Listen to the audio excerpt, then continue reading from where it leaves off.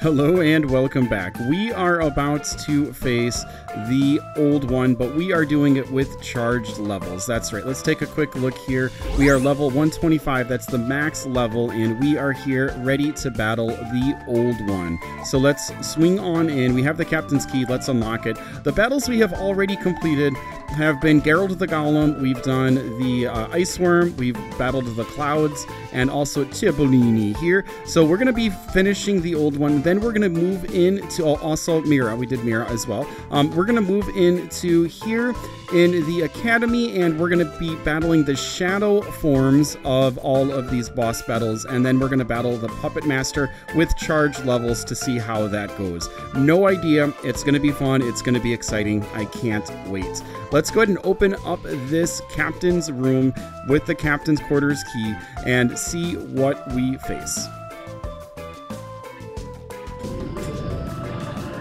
I love this. So that little head here was just attached to the old one the entire time. Here is old one, and old one is weak to electricity. I don't have any storm powers whatsoever, but let's see how this goes. This is going to be... I think he might actually be resistant to that. We'll see in our next attack. That's a miss. Starting out strong here. Now do remember that we now have Billyfoot over here hiding in the sand. The sand is sort of dusting around him, as it does when you're scuba diving. Let's go ahead and do Green Gust and see if this is weak. It is not weak. Okay, good. So that's a good hit. And then we have our Smash. 516. So we are halfway done. 2 times 9, that's going to be 18 for us. And let's just do our Green Gust. 383 from us. That hits all of us. And I think we're throwing cabbage. Let's see the Leaf Burst. Is there enough power in that cabbage? There is not. So we are going to go ahead and come on to Shiver Tusk and have Shiver Tusk help us out here with a Skewer. We're going to use those Ice Tusks, those Shiver Tusks, to skewer old one, and we have won. That is awesome. Let's open this up. All right, got some currency.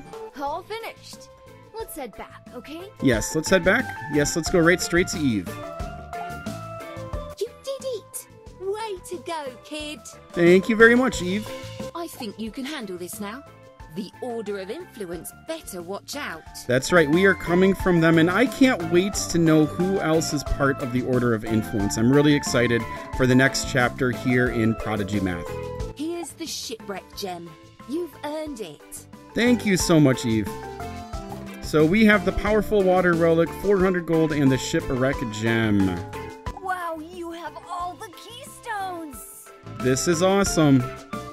Let's hurry to the Academy and teach the Puppet Master a lesson! We are going to be doing that in our next video, but as you can see, now that we have all of them... With the power of the keystones, we can finally free the Academy! That's right, we can finally free the Academy, which is what Gale should be doing right at this point. But Gale's not doing it at this point, so we'll go ahead and do Gale's job again. Alright, so the Puppet Master is right here waiting for us. We have already been all the way through here. We have all of the gems. It was a blast playing through this today. I ground up as many areas as I could, so after Firefly Forest, the only area I had to grind through today was Shiver Chill Mountains, and we are going to go ahead and swing on over there. This boss battle adventure has been so much fun. If there are any other charged battles that you want me to do that you would like to see me participate in, please do let me know. I think I'm probably going to do all of the shadow forms together as one whole unit. The only parts of the story that has changed, like, dramatically is the ending to Firefly Forest. It was really dramatic, and I'm thinking that the Shiver Chill Mountains will be the next to change, and then we're kind of go around. The beginning of Shiver Chill Mountains is different. Seems like the voice actor is a little bit different. Absolutely loving these charge levels. I hope it stays where everybody has the same charged level, so that, you know, it's sort of fair across the board, but really excited for this. and cannot wait to go to the academy. See, just everywhere you go to the academy, go to the academy, defeat the puppet master, defeat the puppet master, go to the academy, hurry up. And so now that we are getting ready for the puppet master battle, I believe I have the fastest boots that I can have. Let's go ahead and check around. I haven't seen any. There are boots that are better, there are boots that are faster, but I don't think that I have any. Let's see. I believe the celestial boots are the fastest here, and they're 4 slower than the boots that I have. I've looked through all of the shops, so I don't think I'm going to be able to help the speed. I have Mira's hood on, which is my best hat. Mira's robes, which are my best armor. And then my wand, I am going to change it back to the dual blade. We're going to try to run the dual blade. I prefer the triple hit, but we're doing dual blade for right now. And as far as the relic, we're going to switch the relic to the flash relic here, which is the you got this relic for playing Prodigy after school. So the spell is flash. It's an AoE. It's not bad. It's not as strong as the Ancient's relic, but this should give us as best an opportunity to go ahead and do this. If you are level 81, if you're under level 81 and you're having trouble, I would strongly suggest getting to level 81 and getting this cybernetic set, the cybernetic mask, the cybernetic armor, and the cybernetic boots. These are solid. And then after that, if you're a member, you can go ahead and get these Black Knight Greaves. I believe it might be 1 or 2 levels higher. But then 86, if you get the celestial boots, you get the celestial armor here, and you get the celestial hat, celestial helm, then you'll be rock solid at level 86. So if you are struggling, grinding just a couple more levels is kind of the easiest way to get there. It's quite a grind for all of the Titan power armor in which you get, of course, from battling the Titan. But if you do need to do that, battling the Titan is good to do until he's gone. Then doing a Crystal Cavern run, that's a really good way to just kind of jump a couple of levels. If you're at level 80 and you play Crystal Caverns, by the time you finish, you should probably be 84 or so.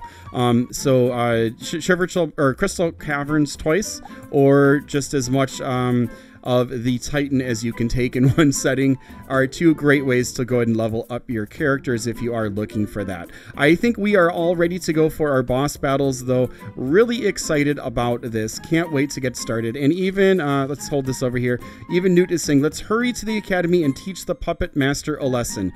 We are going to start that right after this video. So I should be getting this video out today. The video I just did, though, is going to be coming out probably after the weekend, I assume, if how I'm splitting videos up goes, how I'm thinking in my head. All right, so yeah, be sure to like, be sure to subscribe. Thank you for the comments. All of that helps our channel and our community to grow, which is going to help us do more lives. The next battle party is going to be on whenever we get 12,500 subs, or my other channels go up 500, including Fluffy Princess Productions. All right, take care. Have a great one. We'll see you back here soon. Bye-bye, all.